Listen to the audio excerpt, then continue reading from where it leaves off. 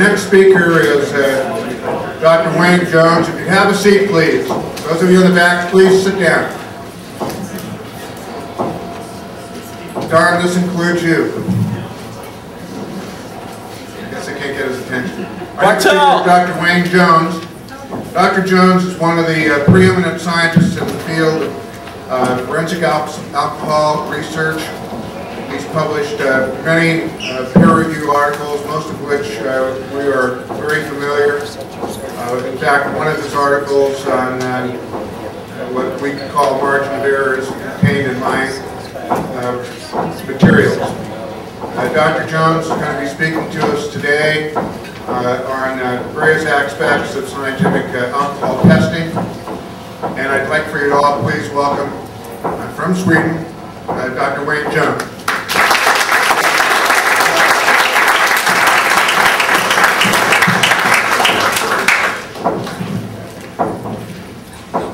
Well, thank you very much, and it's nice to be here in California, my favorite state. First of all, I think I'd have to thank the California DUI Lawyers Association for inviting me to participate in this meeting. Particularly Josh Dale, he was the driving force behind getting me over here. But I also want to thank the President, Ron Jackson, for the introduction, and even the past President, Randy Moore, who I've known for quite a few years. And again, of course, the one and only Vince Tucci, who is a rising star in this business.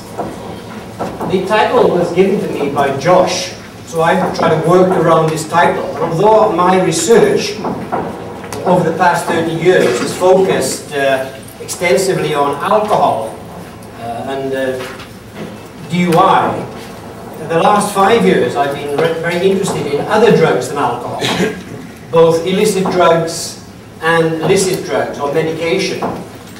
And the last part of my talk, I'm going to give some information about this, because in Sweden, where I live, we have a zero tolerance law now for scheduled drugs. This is not only illicit drugs like methamphetamine or cannabis, but even prescription drugs. If the person has been overdosing or abusing these substances. I mean, abuse of prescription drugs is quite widespread. So this is the title that Josh gave me, and I put some material around this title. So if you take too much alcohol or the wrong drug, you can risk getting in trouble with that police car. As I say, as was mentioned by Ron, I'm from Sweden, but I was born in Wales, which is part of Great Britain. There is Wales, so I was born there, but I've been living in Sweden longer than I lived in Wales. So I guess I've got a rather strange dialect just now, because I use Swedish language all the day, and testifying in court has to be done in Swedish. So what Sweden looks like, it's about the size of California in area, but it only has 9 million inhabitants. I mean, you've got more people living in LA than you have in Sweden. Those dots, by the way, on the map here, that's where there's an evidential breath alcohol analyzer located. And most of them, as you see, are in this vicinity, and down in the south. And the reason for that you'll see shortly. That's where the major cities are. Stockholm is the capital. Malmö is the big town in the south with a bridge over to Copenhagen in Denmark, and Gothenburg on the west coast. Any of you been to Sweden? Not many. A few. I guess you own a Volvo car anyway, some of you. Or a Saab as well, you may own. There used to be Swedish cars. They're now owned by Ford and General Motors. But Sweden is a nice, clean country, and if you ever have a chance, you should really take a visit there. In the north, in the summer, we have the midnight sun. It never gets dark. Unfortunately, there's a lot of mosquitoes up north. So if you're are allergic to mosquitoes avoid the northern Sweden, at least in the summer. We're interested in traffic crashes, what causes traffic crashes. And there are three elements, I think, in every traffic crash. The first, I think, is the vehicle. I mean, you can have bad steering on your car. Maybe the brakes fail. Or maybe you're driving too fast. You can be involved in a crash. The environment is also an element in the crash. If it's raining, snowing, ice on the roads, it can cause the crash. And again, the third element, the one that we're interested in here, is the driver. And what can influence the driver's ability to drive. By the way, on the front cover of my handout, I show these two drugs. This one is, anyone knows this one? This is ethanol or beverage alcohol. I wonder how many know what this one is. It's a medicinal drug, which we're seeing now a very great extent of this drug in traffic crashes in Sweden. Have a think about it until the end of the lecture. There may be a prize for the one who gets it right. So what causes the driver to drive poorly? Well, I mean, sleep loss, fatigue is a major problem among drivers, long-distance truck drivers, for instance. If you're getting on in age, up in your 80s, you can still drive, but you react quite differently compared to when you're in your 20s or 30s. Infirmity, various medical conditions can influence your driving ability. And the experience, of course, of driving. Novice drivers are obviously a bigger risk in traffic than experienced drivers, and that's why many states have a .02 for novice drivers. I can tell you in Sweden, we have a .02 for all drivers. So our per se limit in Sweden is .02. Obviously, you can't enforce a limit like that using field sobriety tests, because they just aren't sensitive enough. We use PBTs to enforce that low limit. Cell phones causes traffic crashes. There was a review article now that just came out looking at the epidemiology of traffic crashes caused by using a cell phone.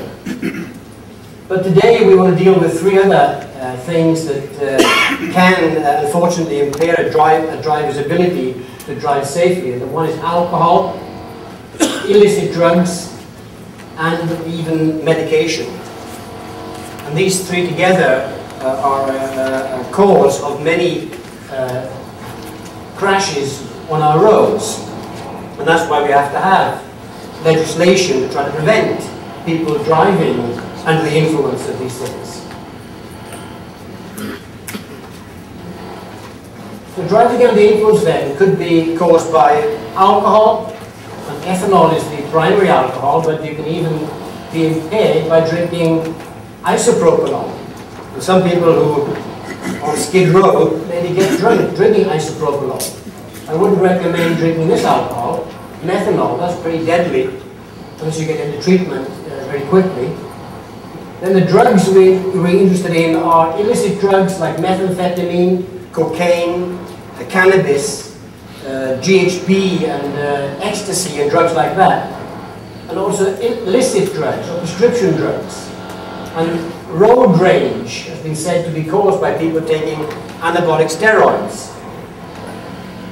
Some people sniff solvents to get a high. So organic solvents like gasoline, glue, toluene and acetone, they can cause impairment.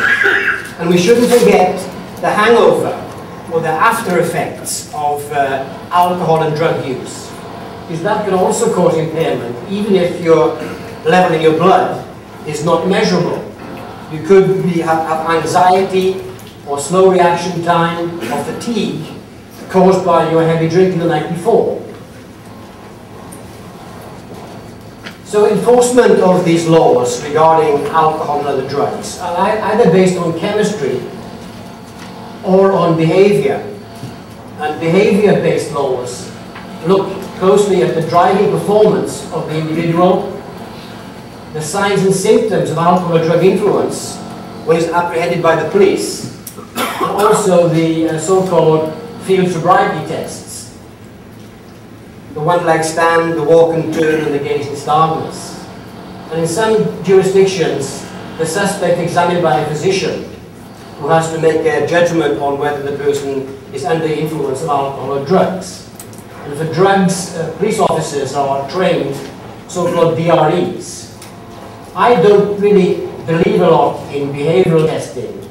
My feeling is that you have to use chemistry to test for these substances. You could never, in my opinion, justify convicting someone for a DUID or a DUI based on only behavioral evidence. You have to have the chemistry or the toxicology to support that. And that entails starting with a PBT at the roadside, only a presumptive test, of course. There's a lot of interest now in analysing drugs besides alcohol in saliva. So the police in the future may have a saliva test to test at the roadside if they suspect the person has been taking illicit drugs. If the roadside test is positive, the next step is the evidential test at the police station. And again, as you know, evidential testing for good or for bad, probably for bad, is being used at the roadside in this state and in other states, and also in Sweden.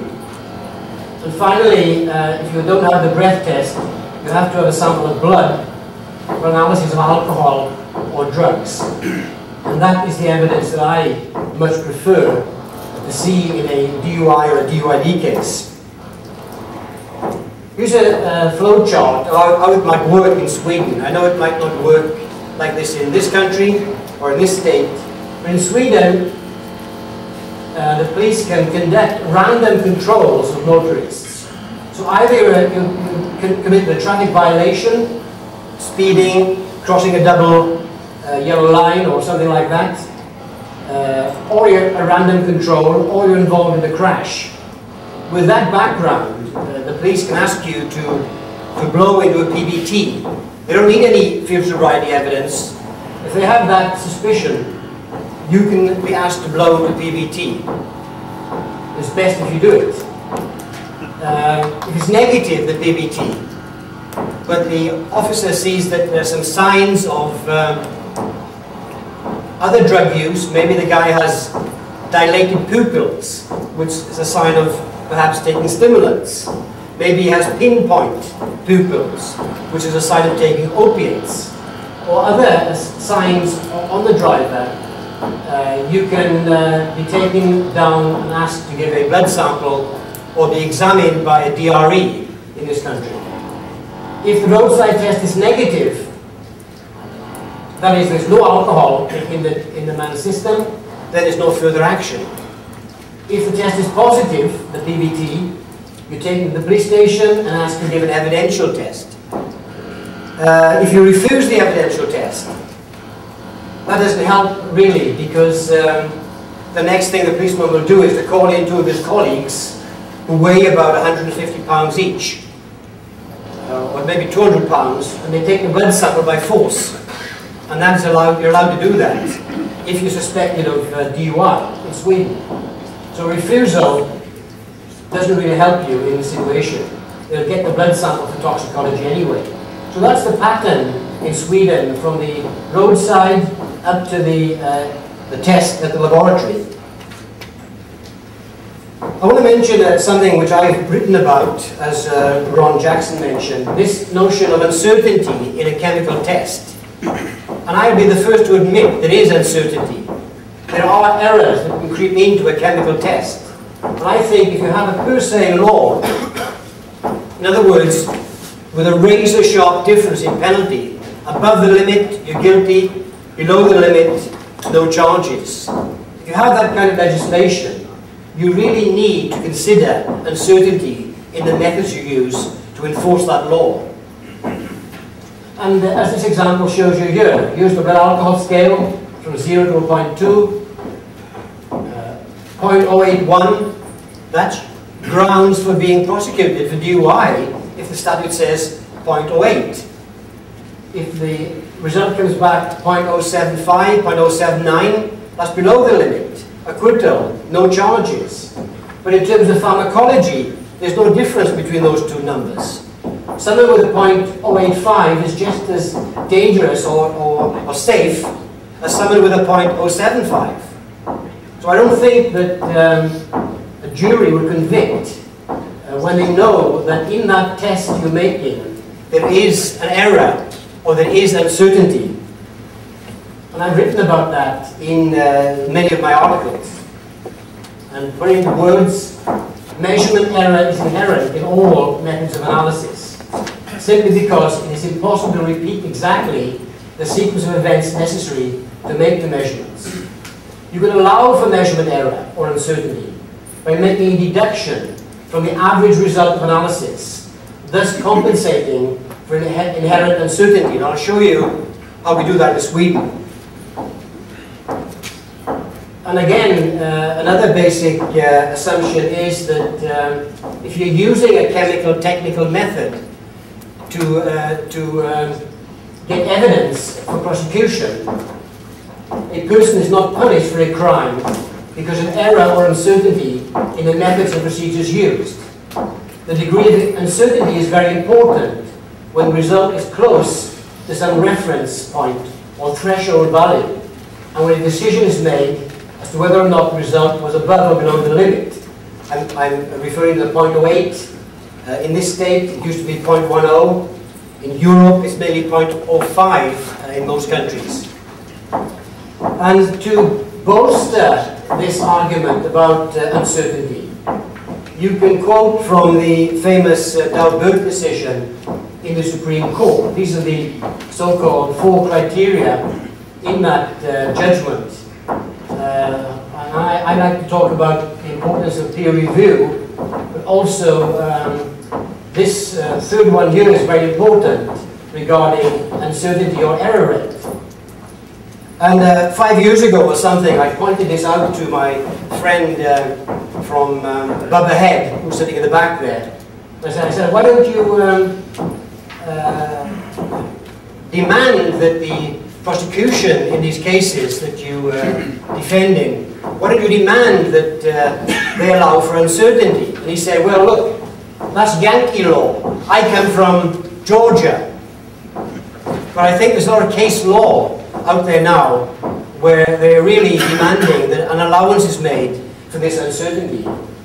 And even the prosecution experts, I think, will have to admit there is uncertainty. And this is well illustrated in this slide. I know PowerPoint's used quite a bit these days in jury trials. And this is a very good example.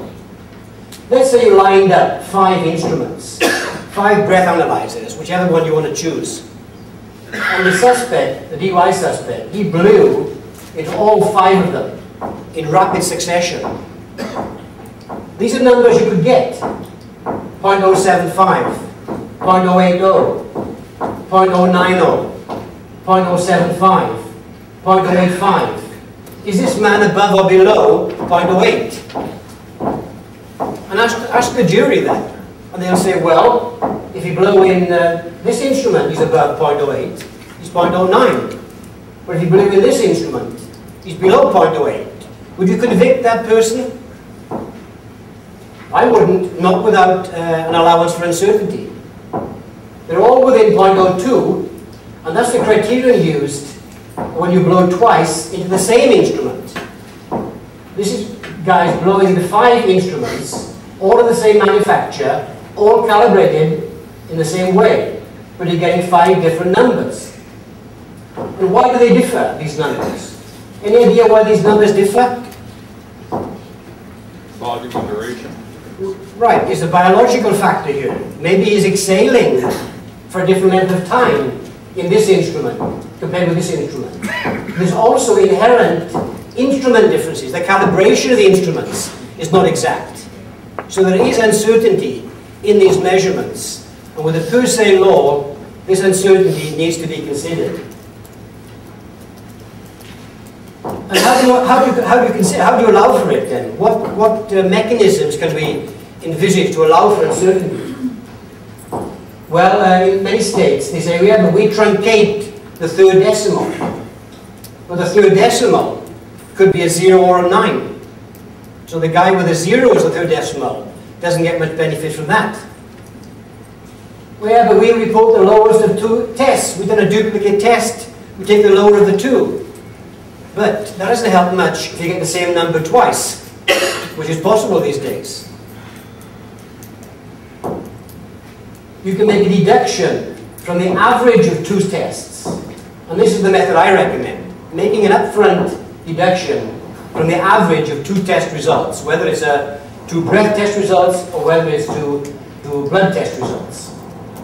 It's also important to remember uncertainty increases as the concentration increases. You probably know some states, maybe even in this state, they have a two-tier or a sliding scale, penalty scale. The penalty can be more severe at higher concentrations.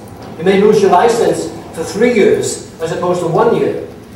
So that needs to be considered when you're calculating uncertainty. And how we do it in Sweden is shown here. This is a typical printout, if you like, of a Swedish DUI strip from the instrument, but translated into English. So the guy is blown twice. He blew a .095, then 3 minutes later, actually now it's 6 minutes. We've extended the time difference to 6 minutes.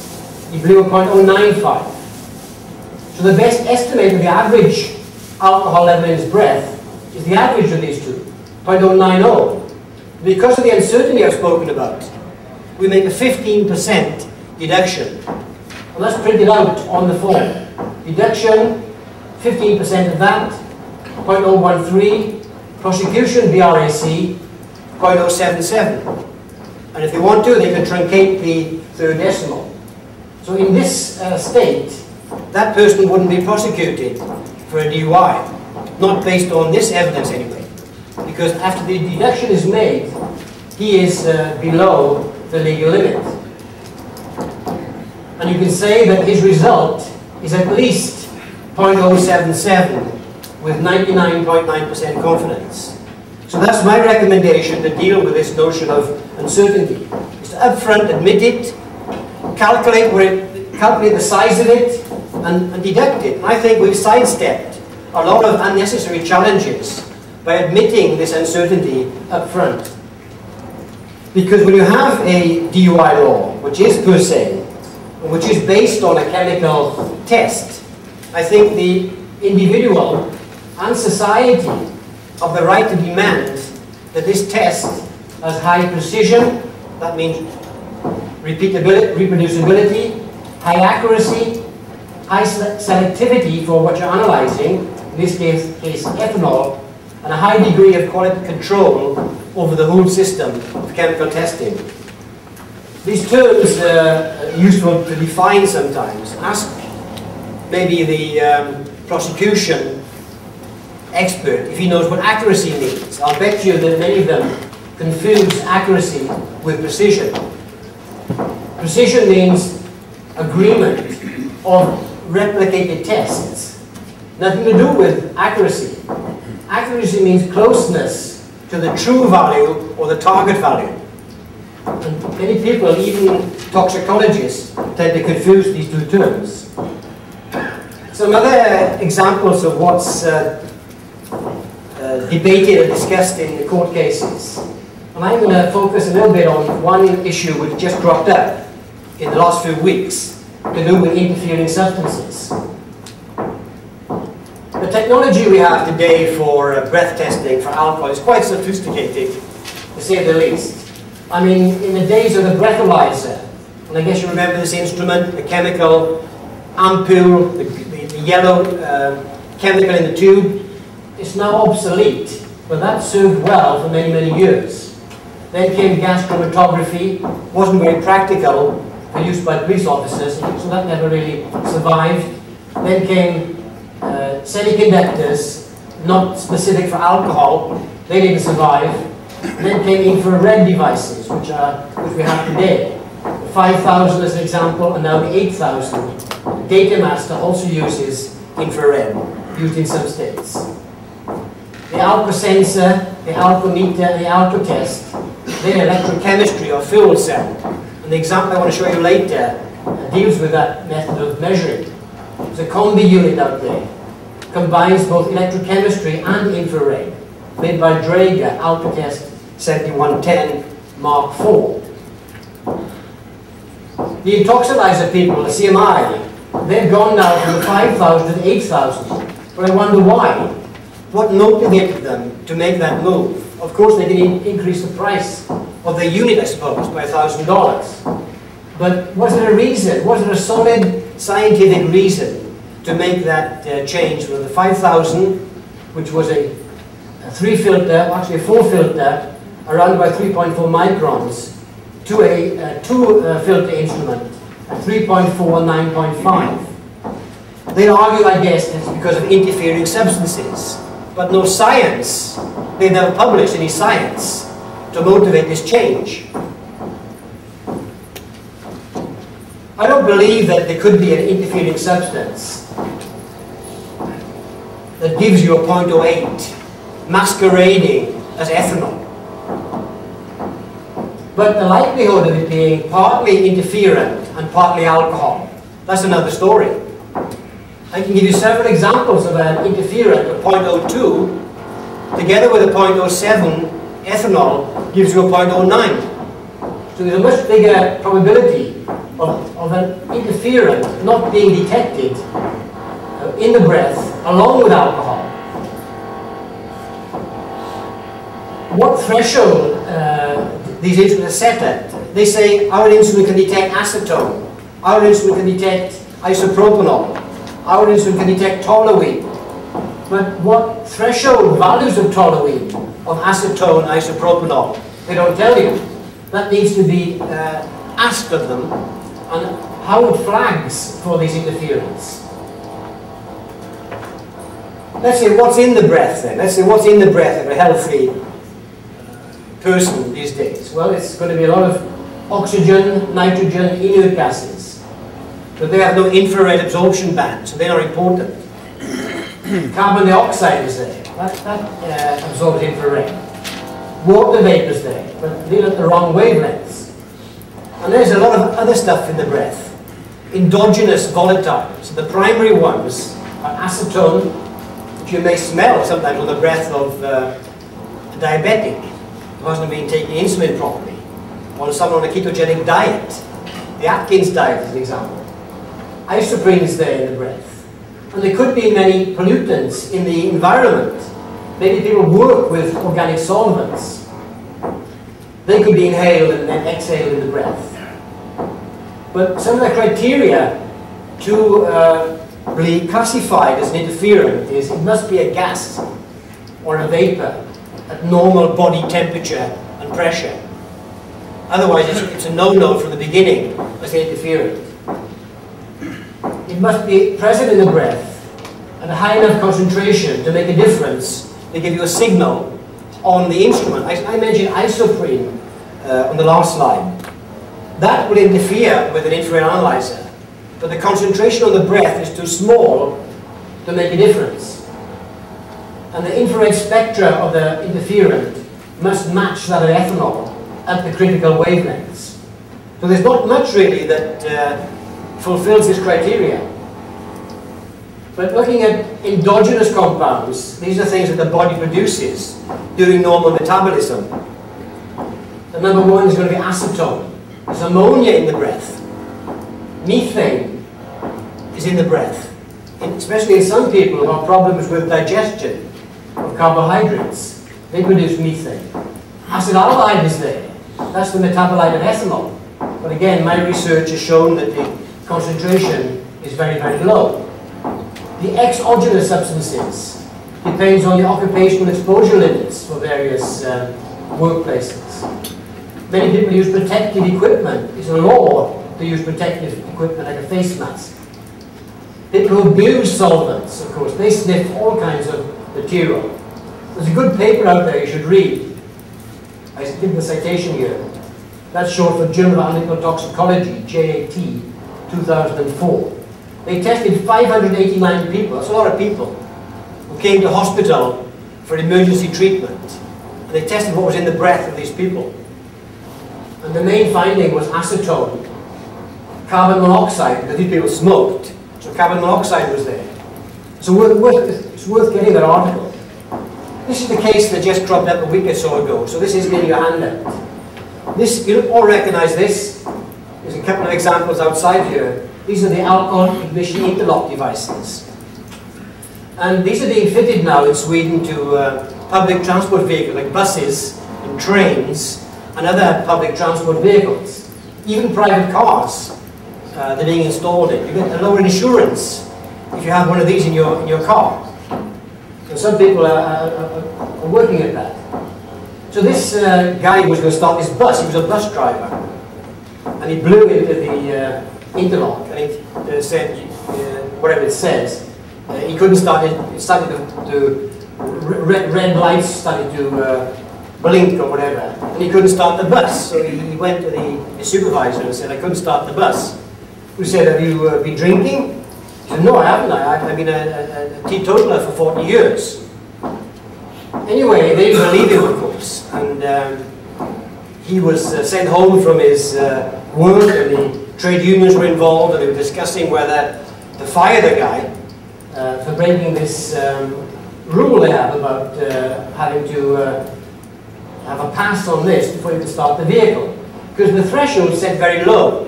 It's set around about 0.02 grams per cent. So he turned to his physician, or a physician at a hospital in Stockholm, because he'd been on a ketogenic diet during this time. And this is based on electrochemistry. You got a positive result. He was alleged teetotaler, but used a ketogenic diet and suffered from ketosis, which means ketones in the blood. And among these ketones is acetone. And the physician couldn't explain why this instrument gave a signal for acetone. And it doesn't, because acetone doesn't give a signal on this instrument. But isopropanol does. And this same technology is used in the alcosensor, the alcotest, and the intoximeter ECIR. They all use this electrochemistry. So they all will give a signal for 2-propanol, or isopropanol. And the mechanism is shown on this slide. One consequence of eating low carbohydrate diets is that you have to have calories, and the body breaks down fat. And fat goes through a process called lipolysis, the free fatty acids. And they are converted in turn by ketosis into ketone bodies. And one of these is acetone. The others are things called beta-hydroxybutyrate and acetoacetate. Acetone is then either leaves in the breath, with the urine, it can be oxidized. This is a very slow process. So when there's excess acetone in the blood, it can even be reduced to isopropanol. So this goes in two directions, either backwards to isopropanol or forwards to hydroxy metabolites. So the reason that guy got a positive signal on his alcohol ignition interlock was because in his blood, besides acetone, there was a significant amount of isopropanol. And that's important, I think. When I testified on his behalf, I explained this to his employees in the south of Sweden, they reinstated him immediately. So be wary of that. Acetone itself doesn't give a signal on electrochemical instruments, but its metabolite, isopropanol, does. And you can easily get a 0.02 isopropanol if you're on a ketogenic diet. Unfortunately, that came up quite recently, so I haven't had time to bring the handout yet. But we should remember that people are different in the way they look, in their size, in the amount of fat, and this biological variation needs to be considered when we deal with expert testimony in drug and alcohol related cases. Not only in what happens to alcohol in the body, but even in the way they are. I mean, this old lady, she could never blow into a PBT or an evidential test. As you probably know, there's an enormous increase in number of refusals or failures to provide breath. This is a breakdown from a 2005 article on the internet from the AHTSA in Washington, showing a state-wise breakdown in refusal rates for evidential breath testing. In California, apparently, the people are very kind down here. They willingly provide a breath test. But in Rhode Island, 80% don't. Whether this is a refusal, that is, you say, no, I'm not going to blow. I hate all cops. I don't blow this instrument. That's to me is a refusal.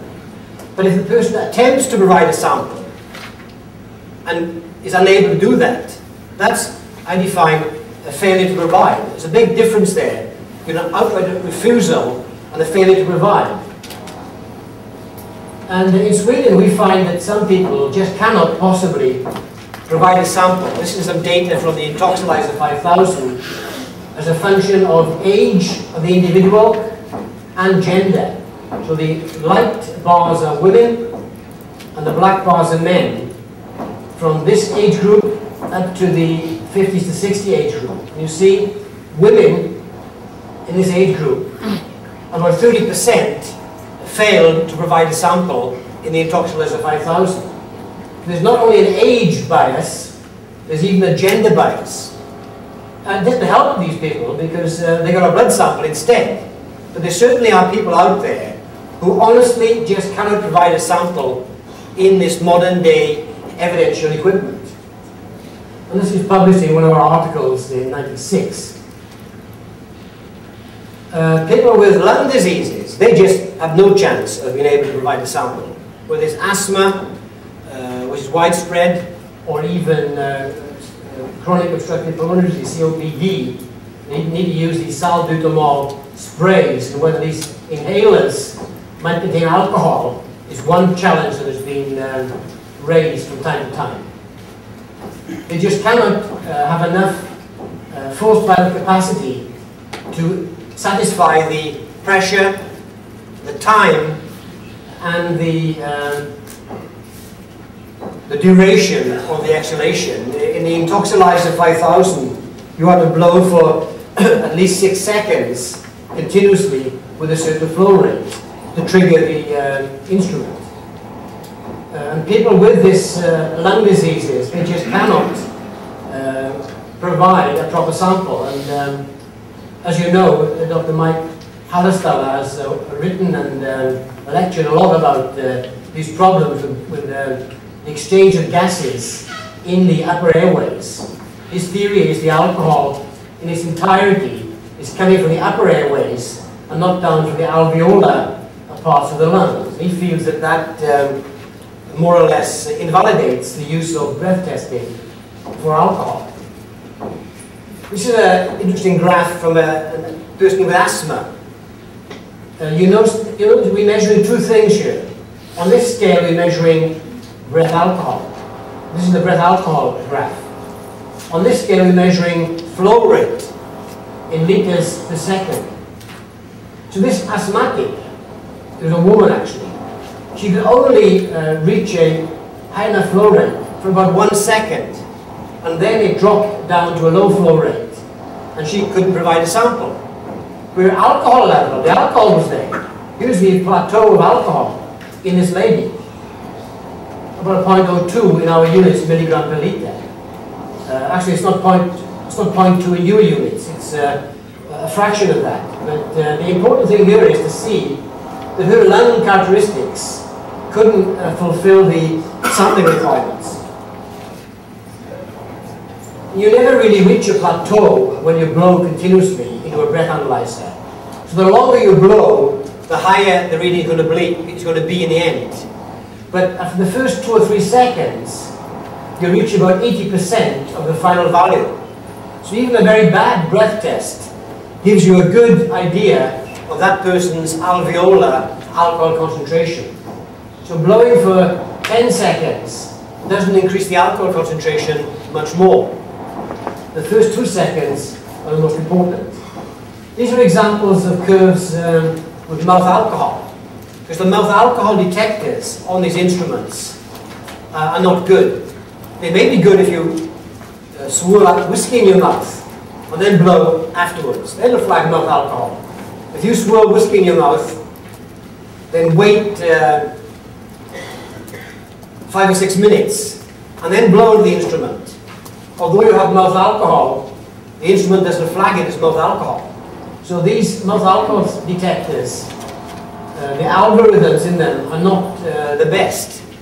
They're not doing the job they're designed to do. This is an example of what it could look like with a lot of mouth alcohol. There's no mouth alcohol in this individual, and the same individual at 10 minutes and 8.5 minutes after drinking or washing the mouth with whiskey, then you have a wavy curve. It's easy to pick up these as mouth alcohol, but this isn't so easy. It's another individual now. He doesn't have these kind of wavy curves. These are his alcohol curves. They look perfect, but it's 10 minutes after having whiskey in the mouth. So whether that would be flagged as mouth alcohol, I don't think it would. Here's no mouth alcohol here, because it takes about 15 minutes for mouth alcohol to disappear. So slope detectors then, on the majority of these instruments that I've tested anyway, they aren't doing the job they're intended to do. But when the state people test this slope detector, they either spray their throats with some alcohol and then blow immediately in the instrument, it flags mouth alcohol. Or they put some alcohol in their mouth, spit it out, and then blow in the instrument. And then it'll flag mouth alcohol. But that's not the dangerous mouth. The dangerous mouth alcohol is the alcohol that comes up from the stomach during a GERD attack. That's the dangerous mouth alcohol. That's what the instrument should be detecting. But unfortunately, it doesn't. So we need to do some more experiments, I think, to see how fast alcohol, after you ingest it, how fast it disappears from the stomach.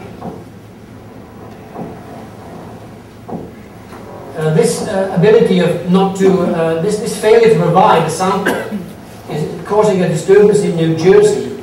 They've replaced their breathalyzer 900 with this instrument. And after that, a large number of people have just failed to give a proper sample. There's going to be a big hearing before a judge in New Jersey to see what's going on there, because it seems to me something has gone wrong there, that there's so many people suddenly failing to provide a sample when they changed instruments. Here's an experiment we did with that same alcotest device, and this is the person consumed some alcohol up to about quite a low level, 0.03, and he took whiskey in his mouth and swirled whiskey in his mouth and then spat it out. And every 90 seconds it blew again into the breath analyzer.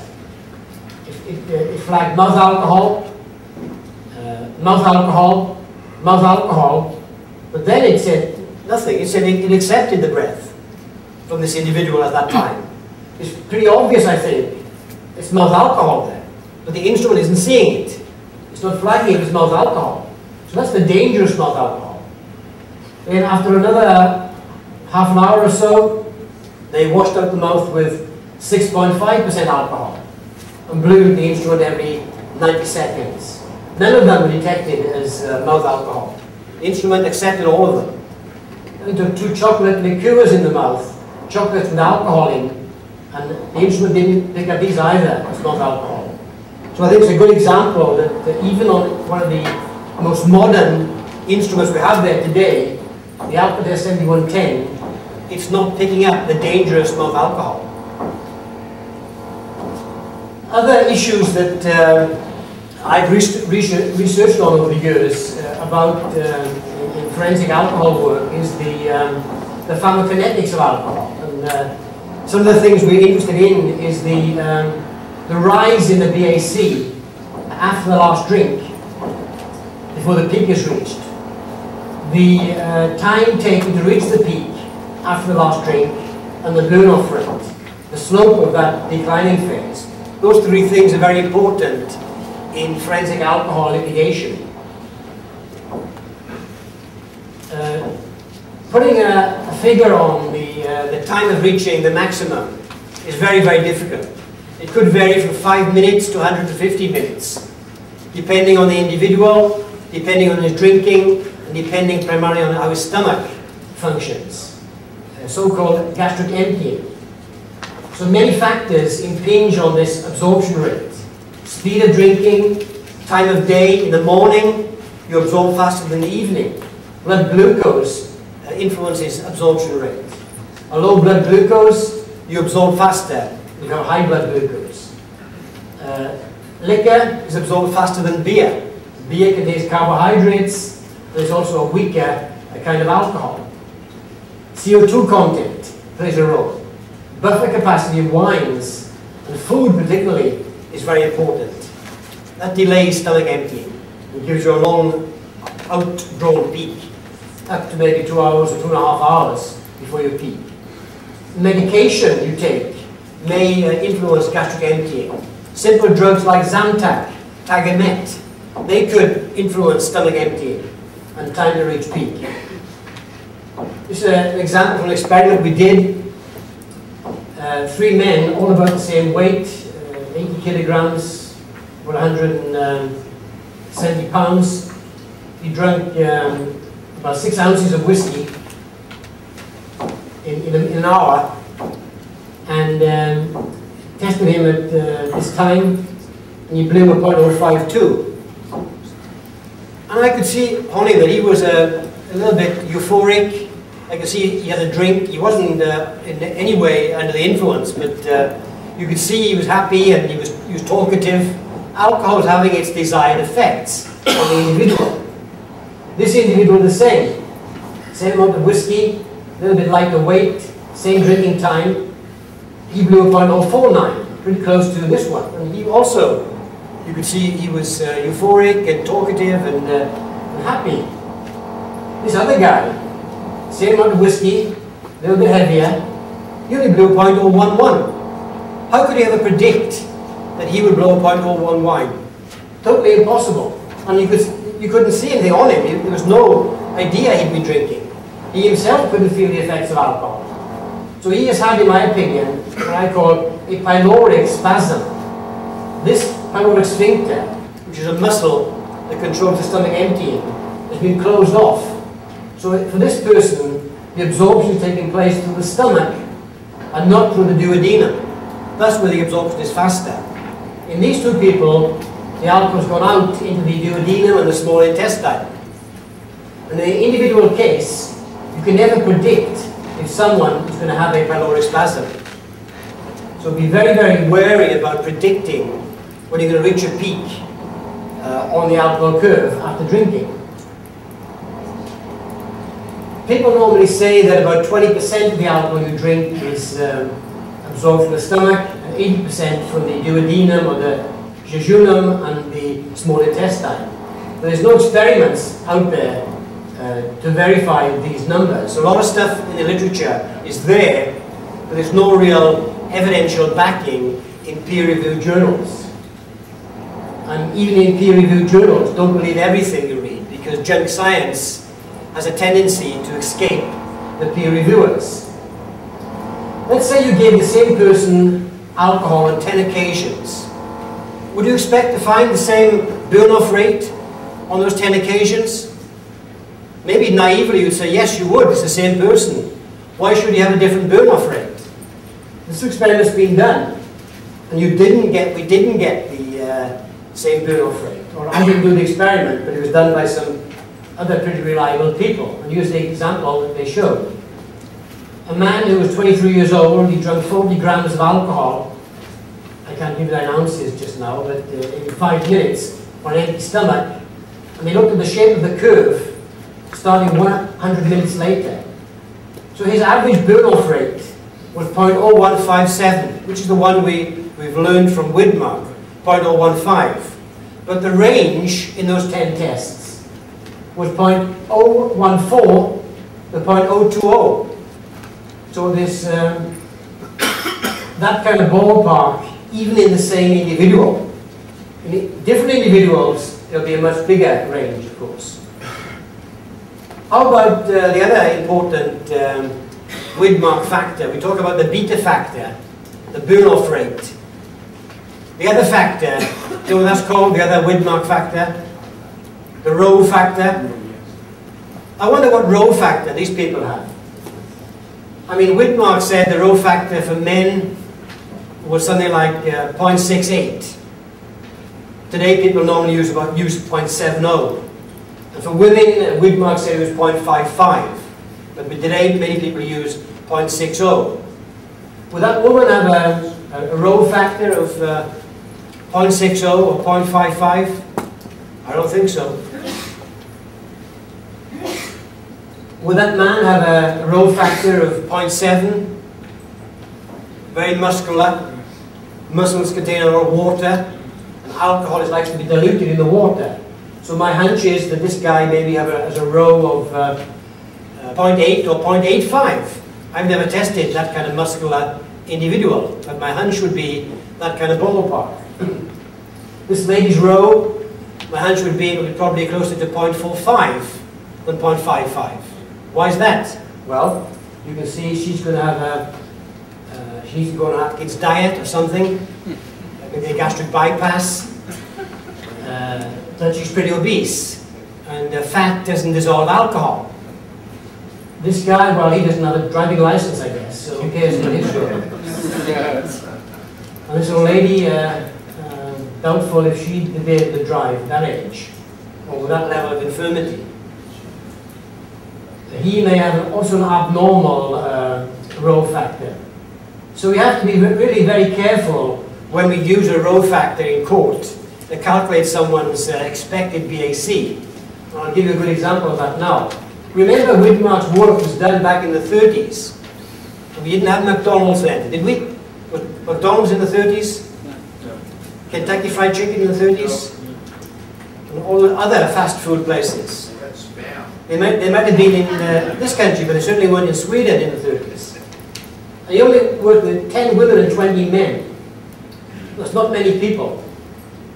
This is a study we've just done, and also is pretty new. I was curious to know what the row factor might be in obese people. So we had a man who was not obese. And how do you measure obesity? We use something called body mass index, and I'll get back to that shortly. This man had a body mass index of 19. He's a little bit underweight, actually, for his height. Because body mass index is a ratio between body weight in kilograms divided by height in meters squared. Height times height, if you like. This woman had a body mass index of 32. She was obese. We gave the alcohol intravenously to avoid problems with gastric emptying and first pass metabolism.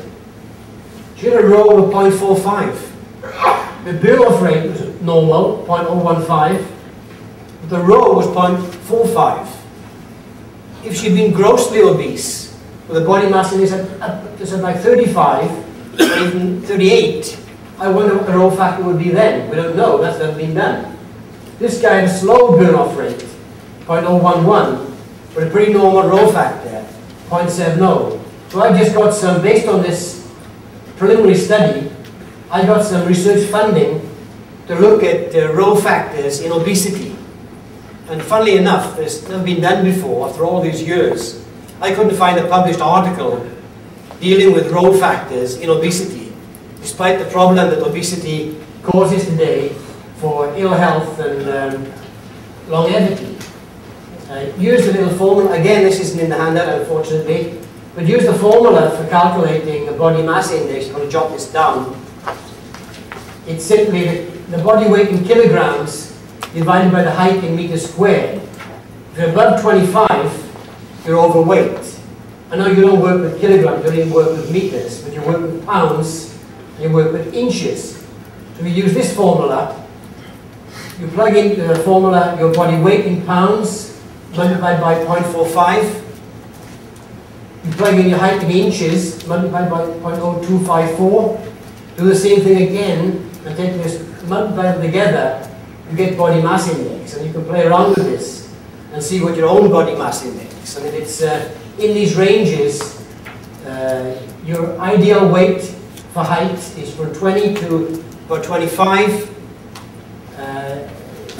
between 25 and 29 or 30. You're overweight, and I'm actually overweight for my height when I plug my own numbers in this equation.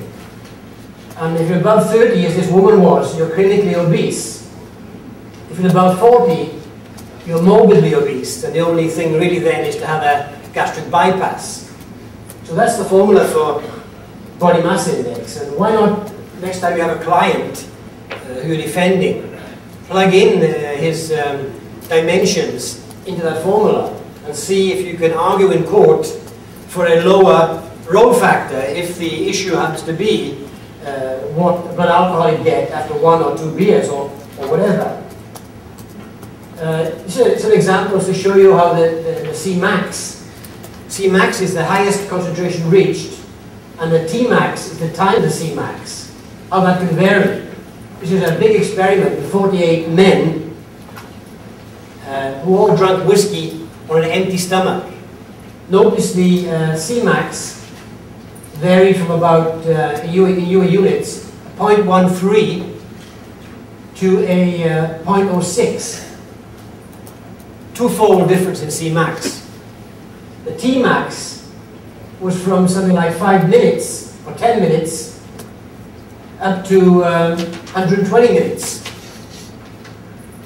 That's a 12 times, that's a 12 times difference in Tmax. And how could I predict that before doing an experiment? You just can't. And that's why I think you have to, in a criminal trial, when a beyond a reasonable doubt is the criterion, you have to allow for this kind of variability that you see in these kind of experiments, and just don't give an average burn-off rate, an average rho factor, an average time to maximum. You have to allow for variability and then let the court decide what they want to believe. Again, other examples of the same amount of alcohol, a small dose, 0.3 gram per kilogram, on an empty stomach, 60 minutes after eating a breakfast, and then 60 minutes after breakfast and taking an aspirin, a drug we introduced as well. The lines here is for each individual. Here they're pretty close on an empty stomach. But look at the variability when you introduce food in the stomach. And the drinking was 1 hour after breakfast. So variability, variability, variability. Don't forget it. I never ever really try to get engaged in making forward predictions about what BAC I'd expect 3 hours after someone's drunk a certain amount of alcohol. You know nothing about first pass metabolism. Have you heard that term before? First pass metabolism, it means the breakdown of alcohol during the first passage of the blood through the stomach and through the liver. So some of the alcohol can be broken down as in a first pass effect. And if you can reduce the amount of alcohol by up to 20% if you drink alcohol after food. I don't even like getting engaged in retrograde. If you only have one blood sample or one breath sample, you never know where you are on the alcohol curve. So how do you know if he's going up or going down when that sample was drawn? If you have 2 samples going down, you can say that, okay, he's going down between those 2 time points. But you don't know where he was going before this one was taken. Could he be going up? So 2 samples don't help in that respect. Yeah. So retrograde is, in my opinion, a dubious practice, and I'd avoid it whenever possible. So don't get engaged in retrogrades. We looked a couple of years ago at the burn-off rate of alcohol in drunk drivers. It was based on double blood samples. We came up with an average number of 0.019.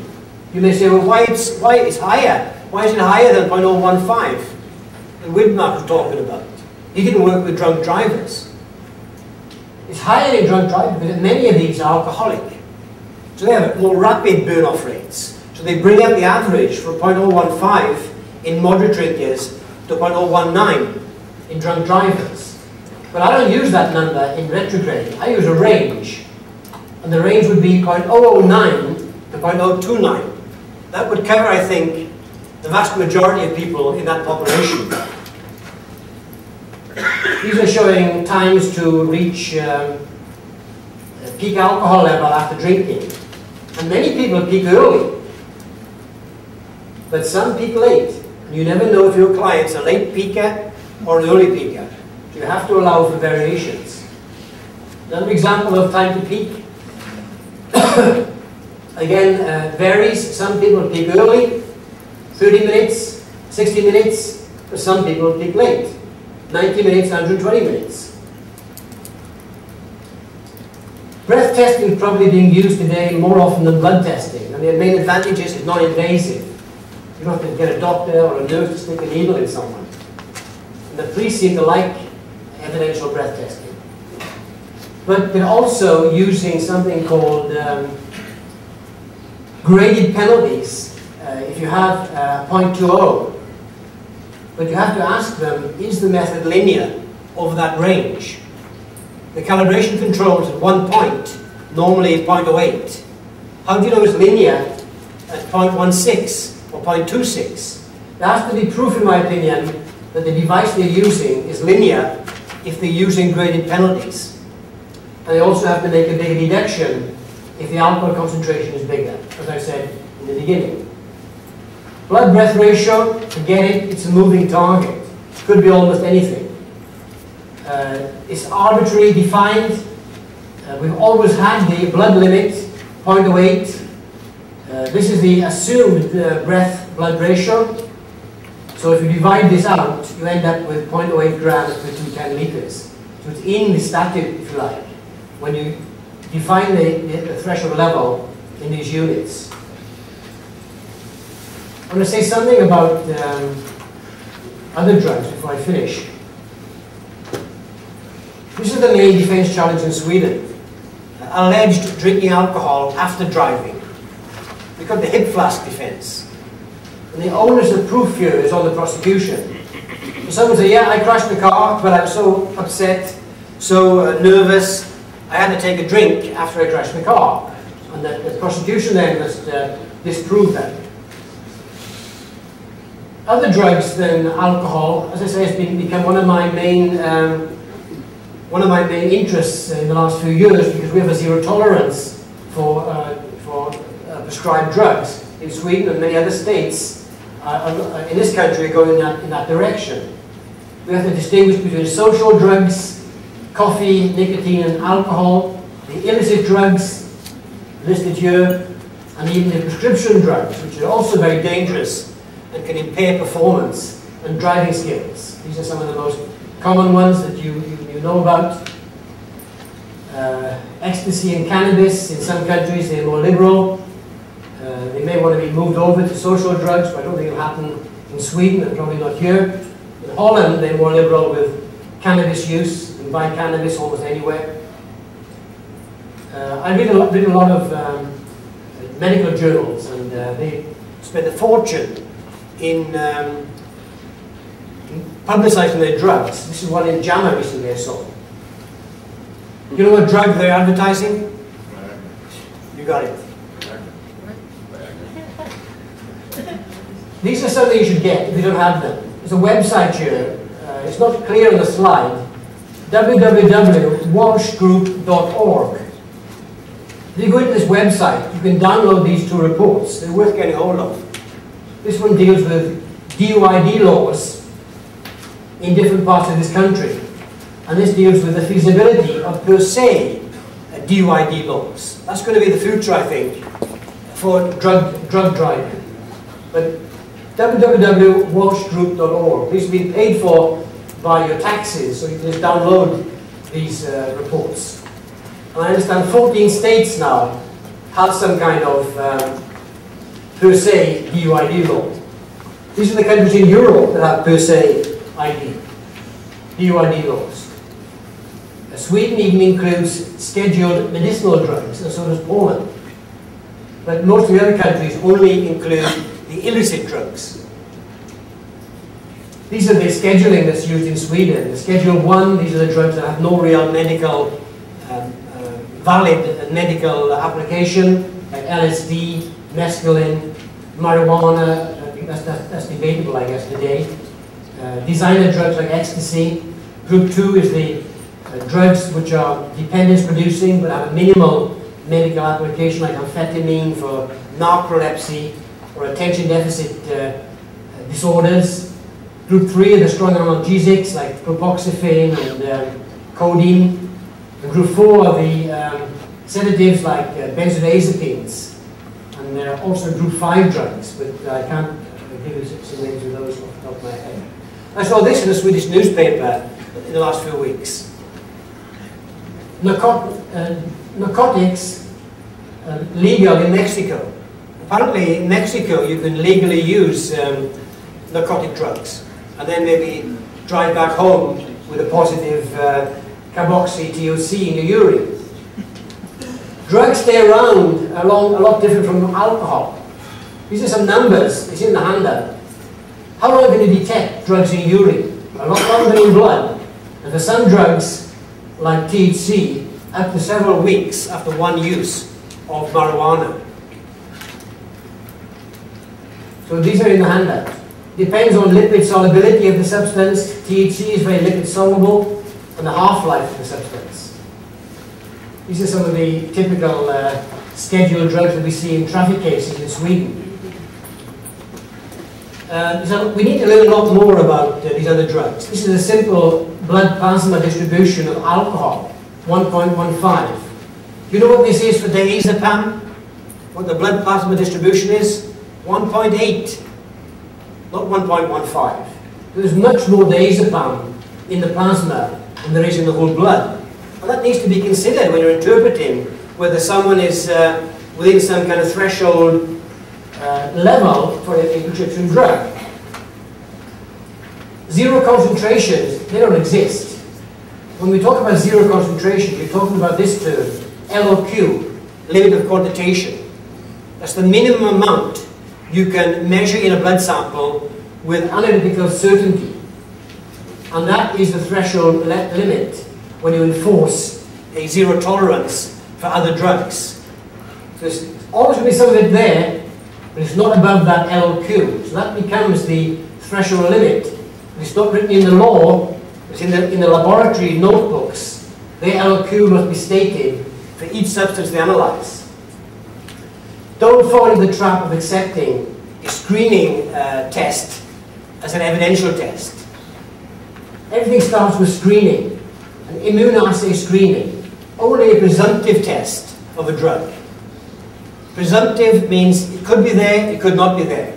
You have to verify every screening result using much more sophisticated technology such as GCMS or LCMS or GCNPD or GCFID detectors on your gas chromatograph. So don't accept a positive immunoassay screening as proof that someone has been using an illicit drug. Always ask for the verification. These are the main drugs we see in the Swedish DUI cases.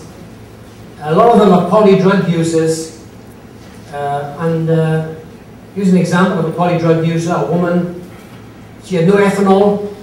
She has a small amount of amphetamine, another kind of stimulant in the blood,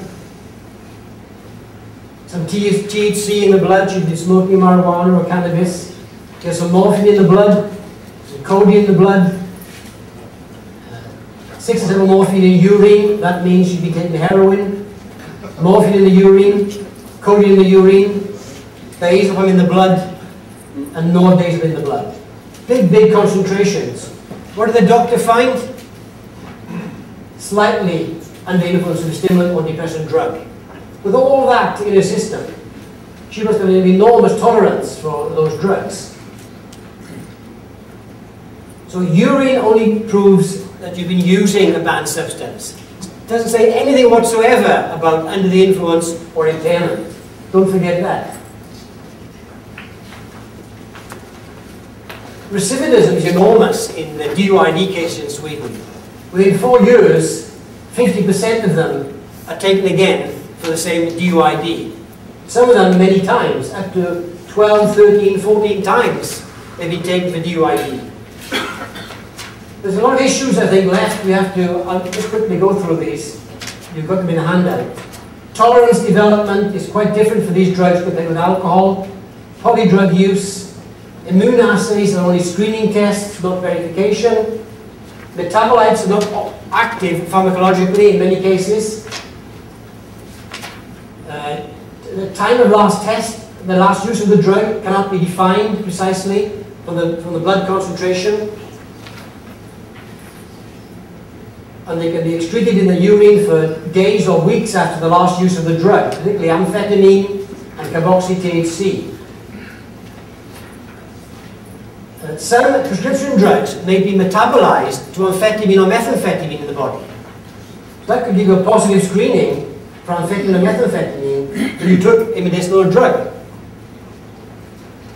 Duplicates we talk about in breath testing or blood testing for alcohol, but do you get duplicates for other drugs? Ask the question, was that drug measured in duplicate? Any uncertainty allowed for other drugs? No, no uncertainty allowed here. Was the concentration of the drug in the therapeutic range for that substance? I mentioned the plasma blood distribution ratios. We don't know what they are for most drugs. We know what it is for alcohol. How about stability? Little known. Reanalyze the sample after 1 month and see if you can find any zopic clone in the blood sample. It won't be there. So thanks for listening, and I hope you have some good luck with your endeavors.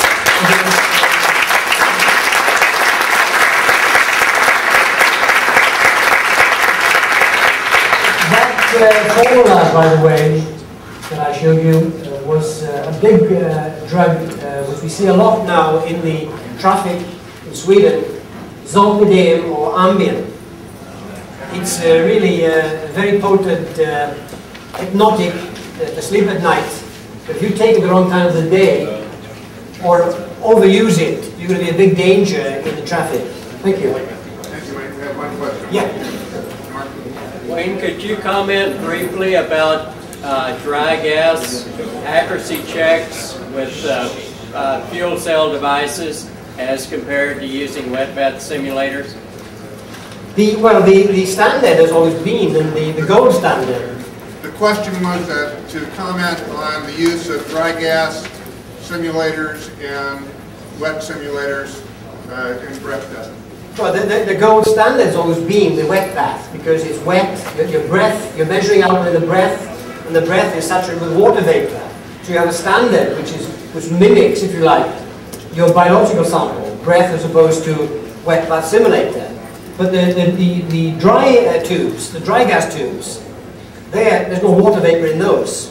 They're also very sensitive for altitude variations.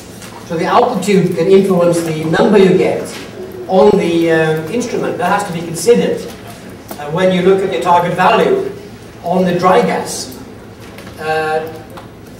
I think that what these dry gases are used for primarily is, I think the primary calibrations done still today by wet bath. But dry gases are being used to control the calibration in the field. I may be old-fashioned, but I still prefer the wet bath simulator, because, as I say, it's the closest you can come to mimicking the human breath. That's what I had on that. Thank you very much, Doctor. Thank you. You'll be around. You can ask some questions during the break. We're going to take 15 minutes. Be back at 2:35. Thank you very much. Very good.